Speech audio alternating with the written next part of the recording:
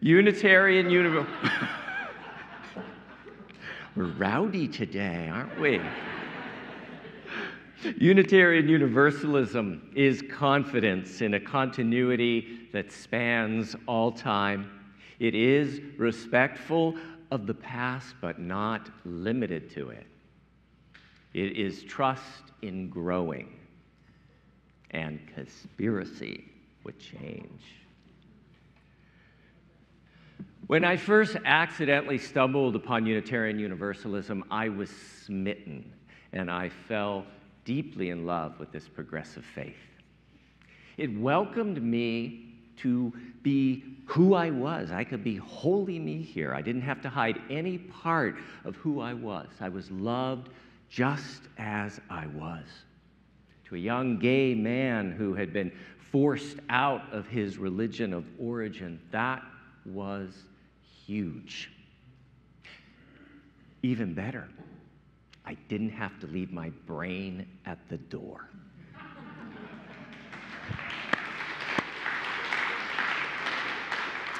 Unitarian Universalism welcomed all my questions, all my doubts, all my suspicions, all my evolving answers and discoveries about life and spirituality. It was all welcome. Here, I was encouraged to shape a spiritual life that felt and feels authentic to me, to you, your own spiritual path.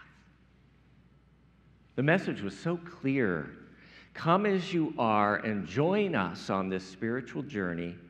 Unitarian Universalism said that I was not alone, but connected to a caring community of spiritual seekers who wanted to build a more loving world. Another thing that I really loved about Unitarian Universalism is that it is a living tradition. Could we just say that? Living tradition. So what that means is we have a tradition. We have centuries and centuries of deep and meaningful history and theology that we build upon. But that first word is so important. It is living, which means it must reflect what we learn, what we understand, how we change over time so that we remain relevant to this day. I also fell in love with our then 7 principles. Though many of us here today fell in love with those principles, others are just discovering them. Some of you maybe didn't even know there were them, and some perhaps just recently found them. But these are the core 7 principles on which Unitarian Universalism currently rests, and I invite you, as you're comfortable, just to say them with me. We, the member congregations of the Unitarian Universalist Association, covenant to affirm and promote the inherent worth and dignity of every person, justice, equity, and compassion in human relations, acceptance of one another, and encouragement to spiritual growth in our congregations, a free and responsible search for truth and meaning, the right of conscience, and the use of the democratic process within our congregations and in society at large, the goal of a world community with peace, liberty, and justice for all, respect for the interdependent web of all existence of which we are a part. Now let's give, not yet, Ian, not yet. Go away, there we go. Let's give those 7. Now recently there was a feeling that those 7 principles weren't enough, that they weren't directly addressing justice and a need to confront white supremacy culture within our faith tradition. We needed explicit language about being anti-racist and anti-oppression. And so congregations around the country, in a grassroots effort, began to adopt what was the eighth principle, which we hope will do just that. We are one of those congregations, several hundred, who have adopted the eighth principle, and I'm going to invite you to join me in those words now. Journeying towards spiritual wholeness by working to build a diverse, multicultural, beloved community by our actions that accountably dismantle racism and other impressions in ourselves and our institutions. Now, although many of us love the spirit of those words, some of us think it's a little too wordy and it doesn't really flow with the feel of the previous 7, but we hope that this would change when it was refashioned as this came to the national level and was adopted across the denomination. So, these principles, and here's a little bit of dryness, so I told you. These principles are outlined in Section 2 of the bylaws of the Unitarian Universalist Association, of which this congregation is a member along with 2,000 other congregations across the country. The bylaws also state that periodically we need to look at these principles and purposes to make sure that they reflect who we need to be at this moment in time. It tells us we have to ask, do they communicate our core values? Do they challenge us in the right way as we need to be challenged in this time? In short, our bylaws tell us periodically we have to ask, are new words or new challenges needed? Now, I really liked that. Rather than being set in stone by people from the past, our UU faith challenges us to remain relevant to the times that we're in, evolving as the times and as we are changing. As we heard earlier, Unitarian Universalism is confidence in a continuity that spans all time. It is respectful of the past, but not limited to it. It is trust in growing, and my favorite part, conspiracy with change.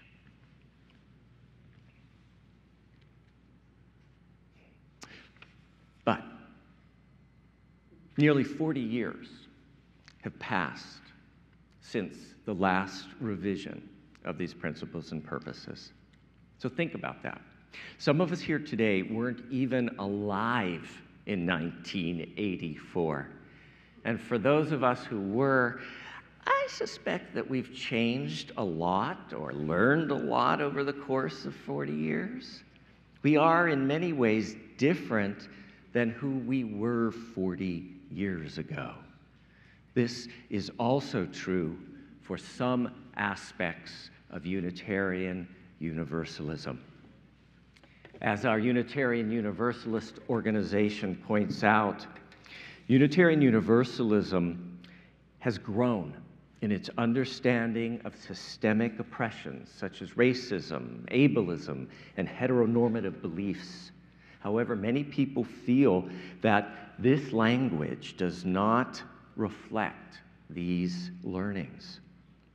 But there are other ways that some people are concerned about the relevancy of our principles and the wording. Many UUs, Unitarian Universalists, so when I say UU, it's Unitarian Universalist, many of us, if we're honest, really struggle with how to define Unitarian Universalism to others. We know what it feels like, but when we have to put it into words, it gets hard, even with our 7 or 8 principles. We hear from many younger UUs that the principles just don't seem relevant to the new Unitarian Universalism that they are now shaping and aspiring to embody. For some young people, it just doesn't resonate with them. Many Black, Indigenous, People of color, Unitarian Universalists, feel that these words lock us into the white supremacy culture in which they were shaped. They say, if we really want to be who we say we want to become, truly anti-racist, multicultural, then we have to have something new to follow into our future. One thing I learned recently that blew my mind, some of the words in our principles carry true trauma. For instance, I love the first principle, the inherent worth and dignity of every person. The worth of every person. To someone whose ancestors were enslaved, to someone whose ancestors were bought and sold at the slave market, the idea of a human being having worth feels very different than it does to those of us who do not have those ancestors. Others want a few words that are easily remembered, similar to our church's own mission statement, which is love inclusively, grow spiritually, serve gratefully, and work for justice. Most of us know that, and we can say it. Some people think that our principles just have too many words to easily know them all. And I think if we took a show of hands, how many of us could recite fairly accurately all 8 principles? I think most of us, except for Laura, will come up short, myself included. Some point out that the word principles feels somewhat cold, maybe legalistic, corporate, and very head-centered. Some point out that the principles feel like a list, and they want something that contains emotion and invites experience. Some feel that the principles stress individualism over connection to community, and they say in these dangerous and divisive times, we need to emphasize connection to community because we have rough days ahead. Others point out that our current framework for defining our faith strangely leaves out the one word that many of us believe is central to our faith. Does anybody notice what word is missing from our 8 principles? Love. We say love is the center of who we are, and yet what we say we are doesn't have the word love. So all of this collectively, even though many of us love these 8 principles, have led our association's National Board of Trustees to form a national working group to study 40 years after these principles were adopted, and they're asking if now is the time for a change. Again, this was and is happening nationally, involving Unitarian Universalists nationwide, as required by our bylaws, to look at the language that we use. The working group talked to Unitarian Universalists from all across the country and invited a year of conversation that was thrilling and invigorating and revealing.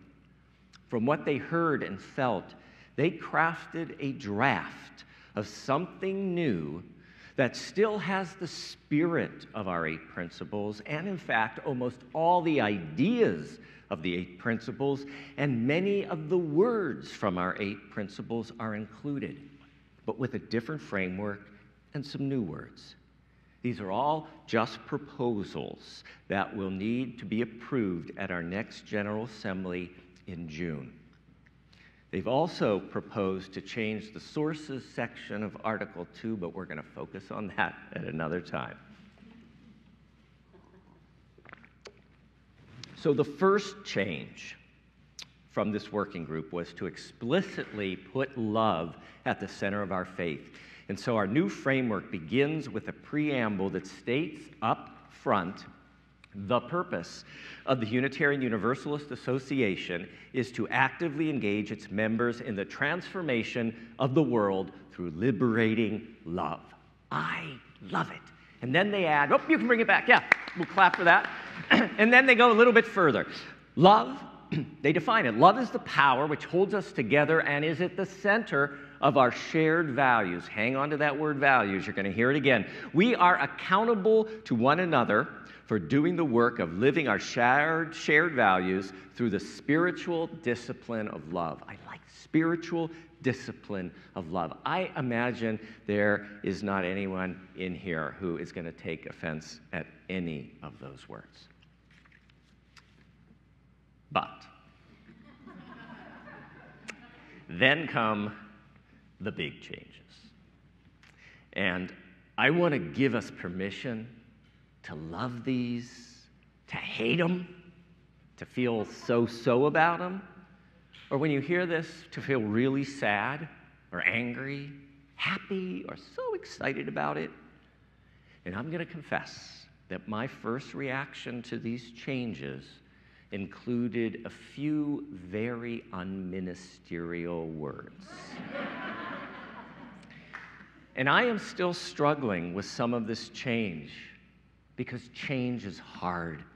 And change brings the loss of something that we're used to.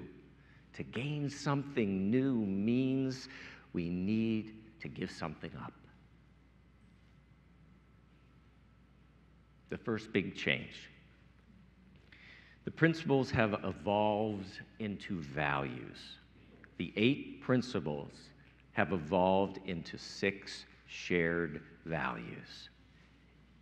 Inseparable from one another, these shared values are.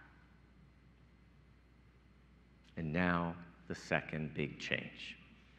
The working group wanted to find a way to quickly and simply show love at the center of Unitarian Universalism, surrounded by those 6 values. So before we see lots of words, so we are not solely language-based, some people like graphics, we get a visual representation of who we collectively aspire to be as Unitarian Universalists, and here is that graphic.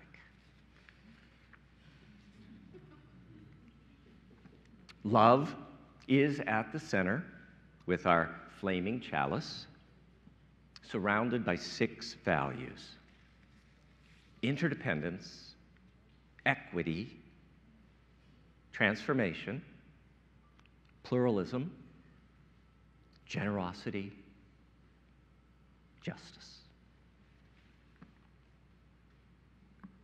And then this framework lets us go deeper and get more specific using this framework. First, we get the value. Then we're going to get words that are defining that value. And then we get the covenant or the aspiration that we work together to achieve, to make that value come alive in the world. So it's not just an idea, but it becomes an action. And covenant is just a fancy word that means agreements or promises about how we're going to be in relationship with each other and the world. It's less about how we think and more about what we do.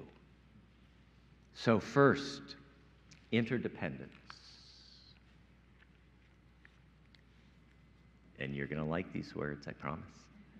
We honor the interdependent web of all existence of which we are a part. So our first value is actually our 7th principle, elevating connection to be the first thing we say. We're not saying we are individuals. We are saying, first, we are all connected to all life on this planet. And then we covenant. With humility and reverence, we covenant to protect Earth and all beings from exploitation by creating and nurturing sustainable relationships of repair, mutuality, and justice.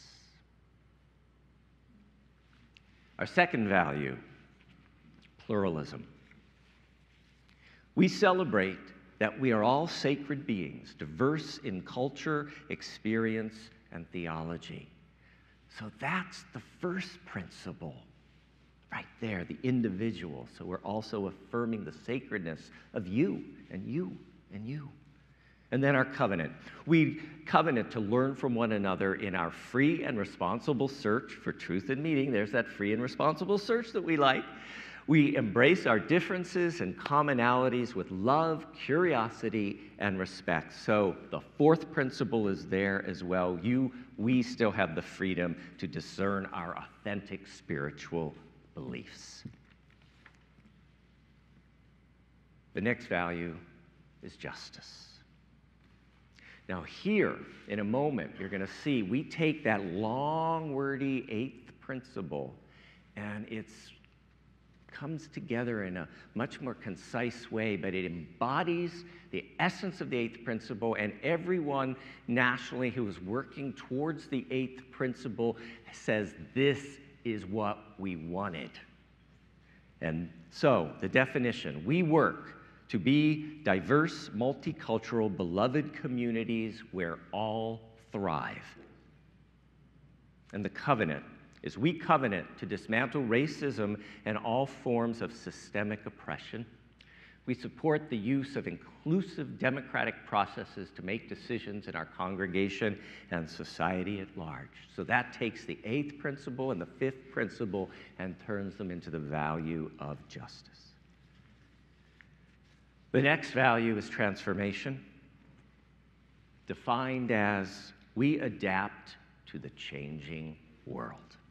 We always have throughout our centuries of history. We covenant to collectively transform and grow spiritually and ethically. Openness to change is fundamental to our Unitarian and Universalist heritages, never complete and never perfect.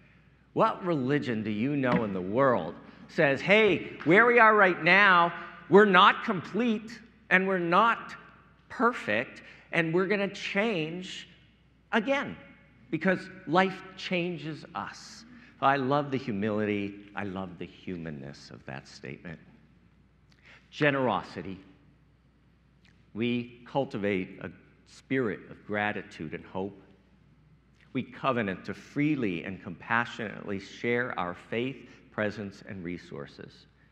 Our generosity connects us to one another in relationships of interdependence and mutuality. Again, the focus on connection. And the sixth value, equity. We declare that every person has the right to flourish with inherent dignity and worthiness. That's first principle language. Worth has become worthiness, and it suddenly is inclusive of all of our heritage. We covenant to use our time, wisdom, attention, and money to build and sustain fully accessible and inclusive communities. May it be so. So that, dear ones, are our 8 principles transformed into 6 values: interdependence, pluralism, justice, transformation, generosity, equity, at the center of which, what's that word at the center? Love. And I love that the chalice is there too. So, my dear ones, these are the proposed changes. This past June, our National General Assembly voted 87% in favor of spending this next year talking about, and I'm sure wrestling with these proposed changes. Then they will need to be approved or voted down at the June 2024 National General Assembly, which will be online this year, which means everybody who wants to participate can do so from their couch at home. That's the most democratic way to make a change like this. As I said before, and I truly, truly, truly mean this, you have permission to love it. You have permission to hate it.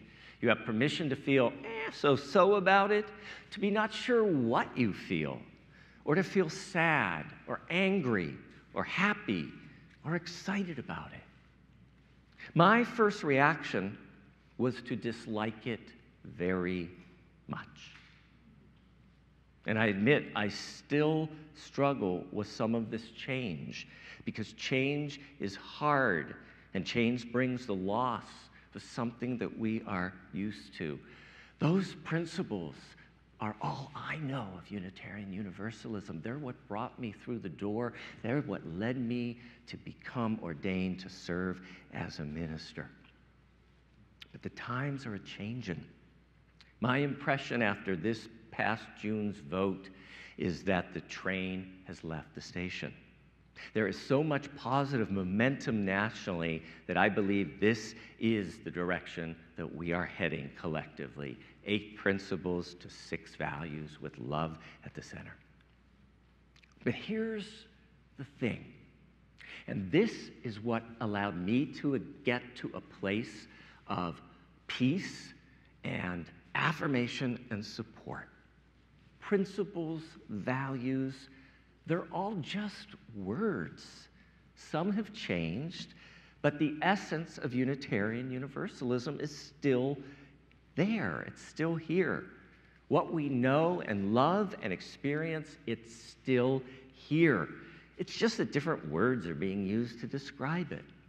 Words that might be here for a while, and then they too will change for another time and another relevancy. What is permanent is the essence and the experience of Unitarian Universalism. We have confidence in that continuity that spans all time.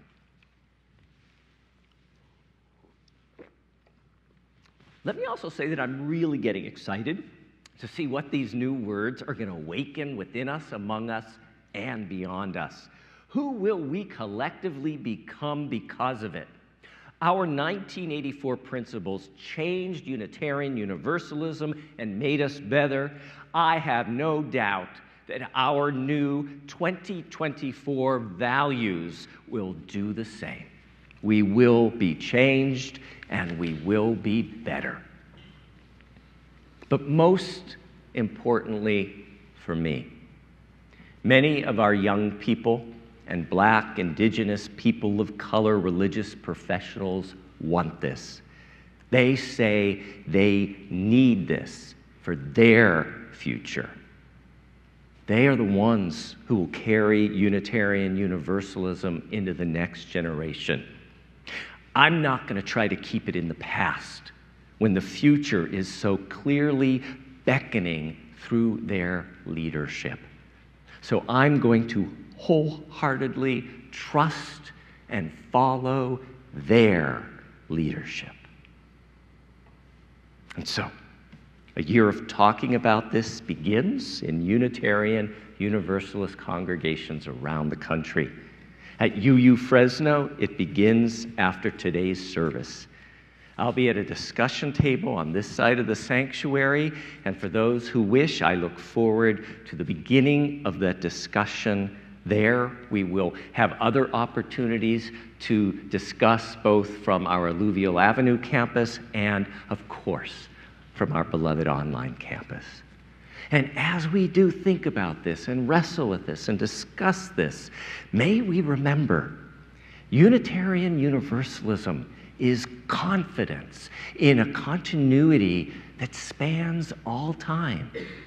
It is respectful of the past, but not limited to it. It is trust in growing and conspiracy with change. Que así sea, bendito sea. May it be so. Blessed be. Amen.